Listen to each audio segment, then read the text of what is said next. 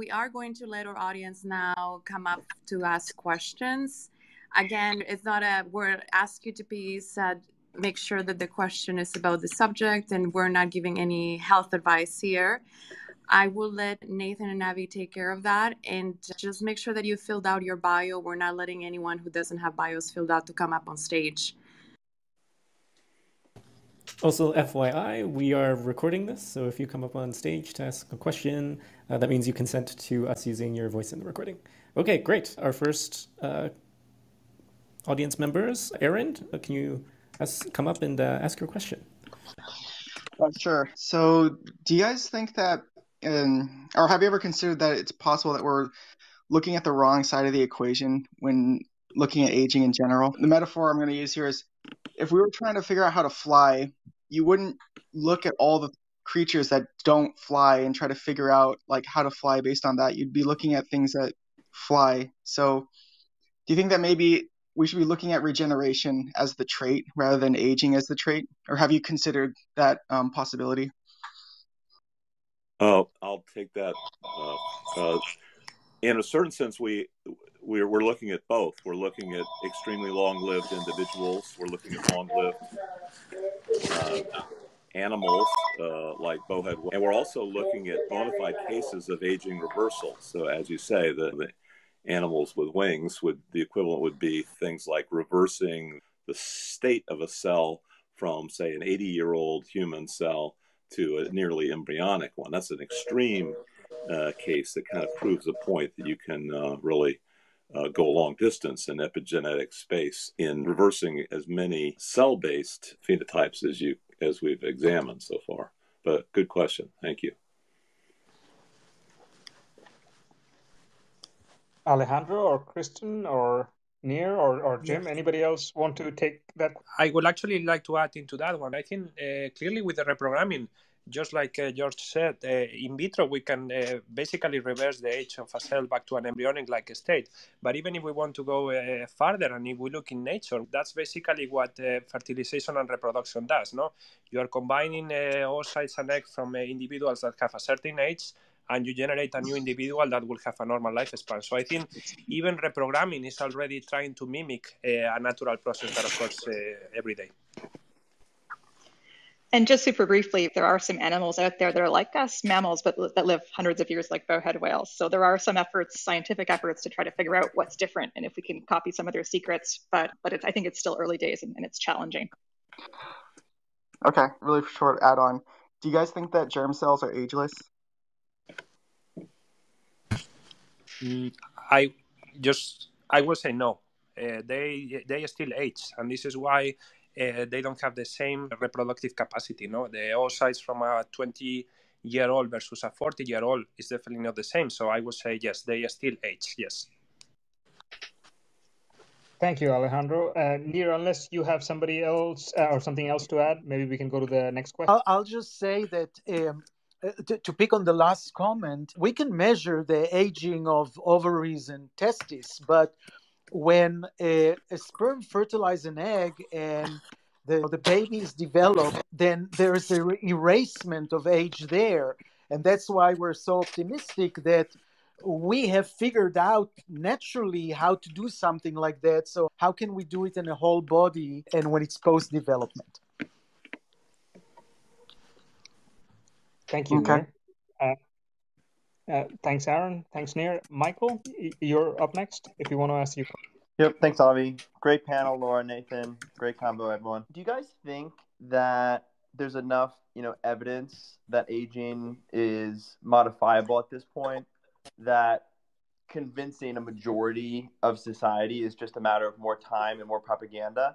Or do you think there's going to have to be additional big milestones in the lab before a majority of people are able to be convinced that aging is modifiable? I can start it by saying that, first of all, there's no doubt that we have overwhelming data that aging is modifiable. The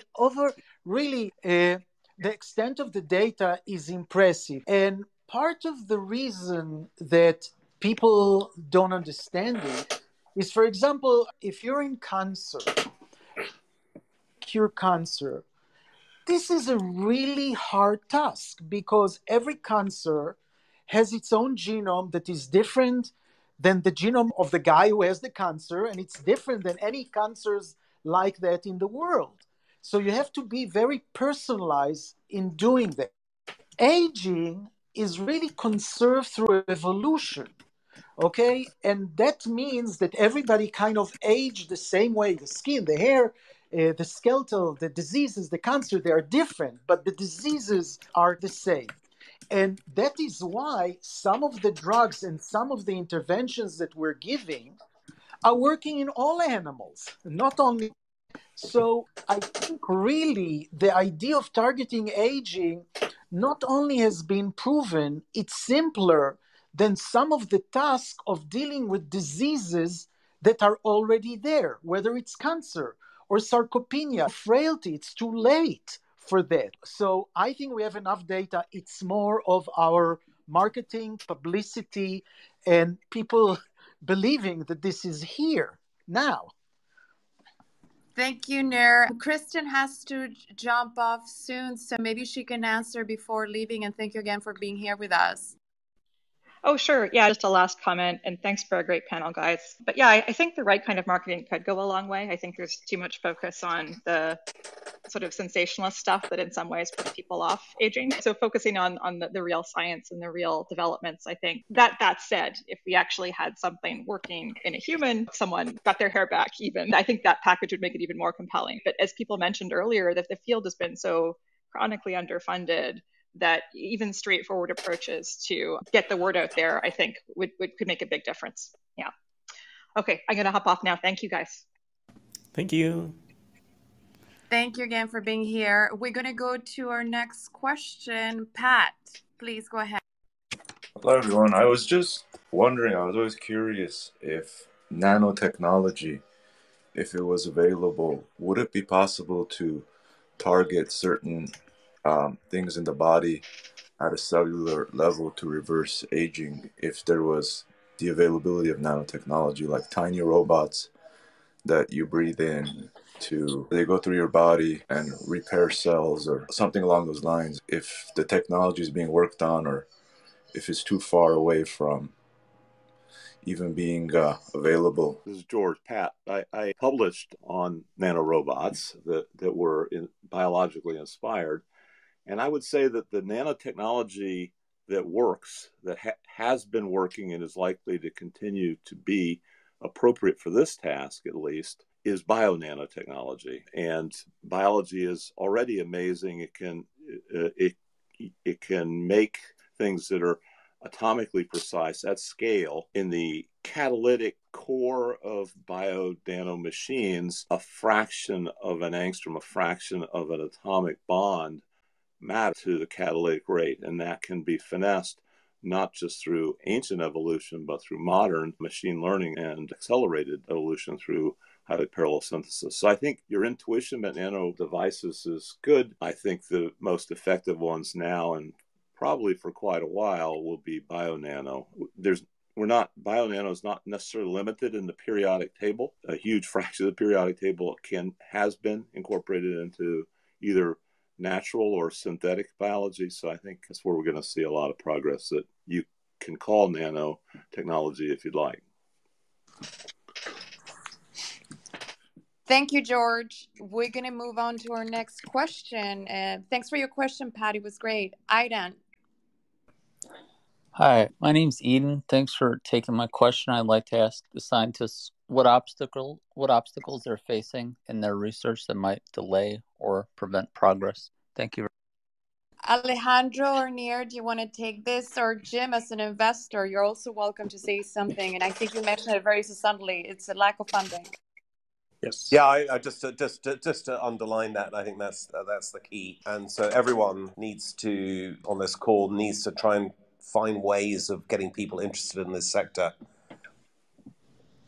Yes, I agree 100%. Funding is key, but I think large funding, is coming, but more will come in the moment we provide the first human data. I think connecting to the question before, we have good data in models that we can slow down aging. I'm not sure about reversing, but at least that we can slow down aging.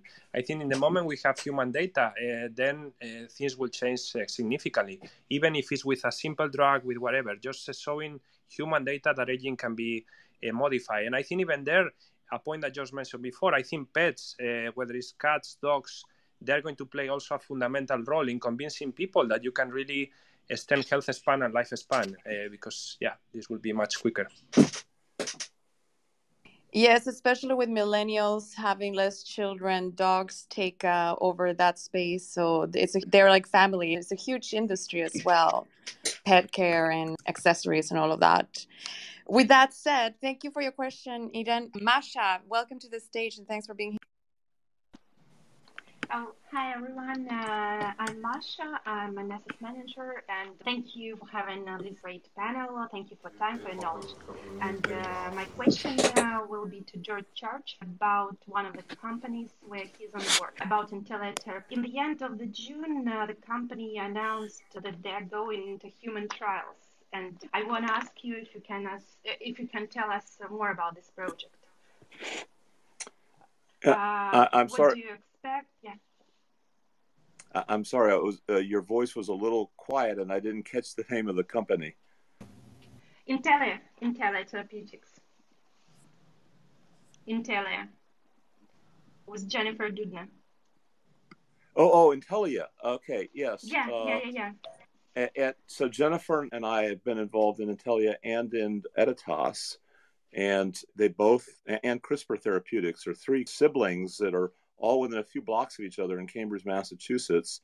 I think they get along pretty well overall, and have divided up the landscape for both rare genetic diseases, as well as more common ones, including infectious diseases. None of them are working on the most common one of all, which is the topic of this conversation, which is slowing down or reversing diseases of aging. But yes, some of those, not just the CRISPR-based therapies, but also gene therapies in general, are really undergoing an explosion of success and investment. And this is partly because of the Orphan Drug Act that makes that possible. But I also look forward to these powerful technologies being applied to more common diseases. And I think part of the problem is it's easier to get approval for devastating diseases, especially devastating rare diseases. It's easier to get the approval process to work right now. But as soon as you show a few of those, and that's already been done for editing and gene therapy for sickle cell and for retinal diseases, for example. Thank you, George and Masha, for your question. We're going to go now to Reinhold. Please go ahead and ask your question. Thank you, Laura. Thank you for organizing this amazing room. We should have more like this one. My question relates to senolytics. There's been a lot of promising data on preclinical animal models, mostly showing the potential benefits of using different various senolytics. And now we are starting to move into clinical trials, so testing this in humans. Now, my question is, and sometimes when you hear companies, spin-outs talking about senolytics, it's almost a fight of whose senolytic is most potent and most effective. My question relates to the potential toxic effects. So when we use them in the lab, they are certainly very effective. And when we work with endothelial cells and they are senescent, they can get wiped out 80, 90%. So they do work. My question relates, what happens if you don't have cells to replace those? So let's put an example. If you have an aged brain and you have a few neurons there, so are you better off with keeping your all neurons than wiping them out and having none? So that's my question. Thank you. I can take it maybe, and you're obviously a little bit more on senolytic, but let me explain something. Senescence is a protective mechanism, okay? If something goes wrong with your cell, they might become an origin of cancer if you don't eliminate them by senescence or by apoptosis. There are several mechanisms. The problem is that they accumulate, and when they accumulate, they have a biology that has to do with secreting proteins and other things, and this biology accelerates aging, okay? So you need to remove those cells, but you certainly cannot stop the process of senescence because it is a protective mechanism. Understand that point. And look, what happens out there is we know it happens everywhere. 95% of our drugs are failing. Okay, that's why Jim is saying he's investing in 20 companies. But senescence is a mechanism that is relevant to human, and it'll take time, maybe sooner rather than later, to have better and better drugs. Thank you, Nir. I believe that you do have to leave soon, so we're going to ask everybody to be very clear with their questions, so we try to get everybody to get to answer, to ask. Dr. Aysegul, welcome to the stage. Please go ahead. Thank you, Letmin. Hi, everyone. My question was to Mr. Melon, but I think he left. And my question is about senolytics. Is there anyone using enzyme therapies as a senolytic drug, or anyone thinking this could be a future? I'm not an expert in the field, but I think people are trying a lot of different strategies. I didn't hear before about the enzymes, but the company that comes to my mind is, of course, one skin that is using a peptide to eliminate senescent cells in the skin. But yeah, not enzymes that I know, yes. Okay. Thank you. Thank you, Alejandro. John, you're up next. Hi. Yeah, in terms of market sizes, I think every year we spend about $500 billion on injury. And relating that to aging, has anyone, or what's the state of kind of hibernation, so slowing down the aging process so that you can buy yourself time to find a cure or treat a battlefield wound? I don't think there's application. There's really application that I know to that. It's believed that caloric restriction that extends life in animals by 40%, that the metabolic rate is reduced. But in fact, you have to look at it not as a whole animal, but per gram of muscle or any active tissue. And I'm not sure that we're convinced that just changing metabolism is going to extend lifespan. I don't see it as any company, any of the biotechs who are thinking about this approach. I think that slowing things down is great for trauma, where you can spiral out of control and have multi-organ failure in hours. But aging is typically a much longer deal, and slowing down one's life for decades is not really a great option. I think we should all think out of the box as much as possible. So let's use that for inspiration. I think slowing down my body's aging would be interesting. My mind still goes full speed on the internet. But I guess I'm thinking more from that perspective. Is there a separation between mind and body there with the hibernation? We'll probably have to do another series exploring that. Thank you, John and George and Nir, for answering those questions. Chris, you're next. Hi guys, I just wanted to say thank you so much for all the panelists and all the hosts for this fantastic talk, really. And my question is, what has not been mentioned today which you are most excited about in the longevity or the tackling aging field? I think we've done a pretty good job of covering the landscape. There are definitely deeper dives that we could take on each of these topics. There's the whole issue of systems biology integration that we've touched upon, where you might have to get a bunch of things right at once. There's the issue of delivery. I think that's something, no matter how you deliver, whether it's a small molecule or a cell therapy or anything in between, you do have to deal with delivering not too much off target and so forth. So, but these are more deeper dives into things that we have touched upon. Yeah, and I totally agree with it. I think, except on thinking of regeneration, that is really complex, I don't think we have a technological obstacle. A lot of those things can be developed in the next few years. So from a technological problem, except regeneration or regeneration of the brain is just impossible to think about even. But otherwise, it's not the technology that holds us. It's other things. Biology. David, your last question of the afternoon. Please go ahead.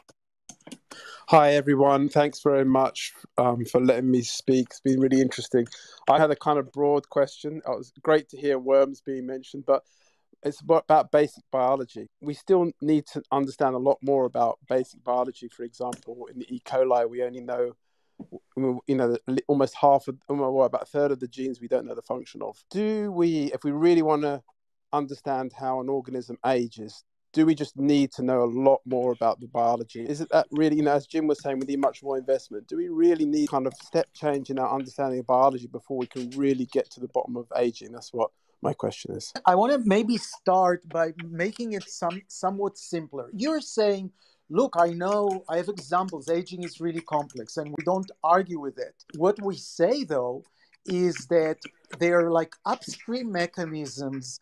A lot of them we know, and a lot of them we will discover, that can be targeted a whole phenotype that you see of aging. Okay, so I what we missed at describing aging, and a lot of them, and they can be targeted. So I don't want it to be like so much, and we don't know. I think we know a lot of the important things. I would add that in order to tackle E. coli, we don't need to know the remaining 50%. I work on E. coli, among other things, and antibiotics and vaccines are working quite well without complete knowledge. We have to be careful not to let complete knowledge or the perfection of science interfere with engineering. For example, our knowledge of both virology and immunology were not only primitive, they were non-existent when we started developing smallpox vaccines back in the 1500s and 1700s. And even by the time smallpox was eliminated, we still had very primitive knowledge of virology and immunology. I'm not advocating ignorance. I'm just saying that don't let perfection interfere with engineering. Engineering, you can work with a fairly limited palette and still come up with amazing outcomes. I'm not disagreeing with that. But in a way, we were doing it in a slightly empirical way. That's how we found a lot of antibiotics and other things. And yes, we will find some great things that way. But I was just wondering if we need much more understanding to really get to the grips with aging. That was. Yeah. Well, I think we will get tons of understanding, partly because we're in an exponential phase. Even though Nir says we don't need more technology, we are getting more technology, and it's bringing the cost down and it's bringing the knowledge up. So we will have it. But it's not just trial and error, and it's also engineering. You can engineer with a very limited number of parts and make some amazing devices. George, I didn't mean to say we don't need technology. I meant that we could make progress with the technology that we have, that we should do now, and it's not stopping us. I certainly hope the technology will help. I agree. Yeah, I get your point. Alejandro, do you want to say something as well? Yeah, I would like to add something. It's true. One of the questions I think was going to be if we know enough, if we have enough knowledge. I think we have some, but we can always learn more. And I think we need to take both a rational and an irrational approach. We need to have a rational approach based on what we know, and then try sometimes random things, and reiterate again. We gain something, we learn more, and we try again something again. I think it needs to be a balance between the two. I completely agree there. Knowledge, technology, and they will both fit each other in order to keep going. Thank you for that. So with that, we are going to end the panel discussion now. I wanted to thank again our panelists and the audience for being here. We are going to continue to do this series, and you can hear the recording of this on thefutureoflongevity.org. Nathan, Avi, and myself think it's important that we have this discussion so that you hear directly from the scientists and the people actively working on this field. I think we touched on a lot of amazing topics today and subjects, and we want to thank everybody that was here for their time. And as we know, everybody's very busy. And let Nathan and Avi say their thank yous. And of course, our panelists can also have something to say before we end the room. Yeah, thanks, Laura. So just the recording of this session will be found on futureoflongevity.org. Yeah, I just want to thank everybody, the hosts and all the great panelists that we had today. I just also want to mention if anybody in the audience is super interested in doing something about aging, maybe starting a company or joining a startup in the longevity field, definitely reach out or go to beyonddeck.com for the On Deck Longevity Biotech Fellowship Program that we just launched 2 weeks ago. I'll hand over the mic to Avi. Thank you, Nathan. I just want to thank Nir, Alejandro, George. Thanks for staying on and answering all the questions in exquisite detail. I know that you guys are very busy, and yeah, thank you again for staying and chatting with us. One other quick thing, I love Fidelity and everything that Nir, Alejandro, George, and Jim, Jay, and Kristen said. Not only did we record it, but we'll also make a transcript of it and break it down into Q&A and answers from individual speakers. I personally liked how Nir brought in literature of Dorian Gray, and so that was really entertaining. So we will have that at the futureoflongevity.org, detailed transcripts from this talk for those who want to go and check that out. Yeah, thank you everyone for being here. This is absolutely fabulous. Can I just say, I hope we convince you we're not false messiahs. And I think it's really what we'd love is for you to spread the gospels, really, that this is real and we need the wave and we need each one of you to spread it so we can be successful in the other end. Thank you so much. It was a great panel. Thanks a lot. Thank you, Nir. Alejandro, George, did you want to say something before we end the room? Just thank you. Thank you to everybody, organizers and participants and audience. Thank you. George, we hope to have you back to talk about pet longevity for sure. Okay, I'm happy to come back. Yeah. Awesome. Alejandro, thank you for staying with us. You're in Europe. Hope to have you back as well. And with that, Alejandro, I'll let you say. Yeah, no, thank you as well. This was well, thank you again to everybody in the audience for staying with us, and we hope to see you in other panels and have an opportunity to continue these conversations to spread the word of longevity. Have a great afternoon and a great summer, and see you all soon. Thank you again.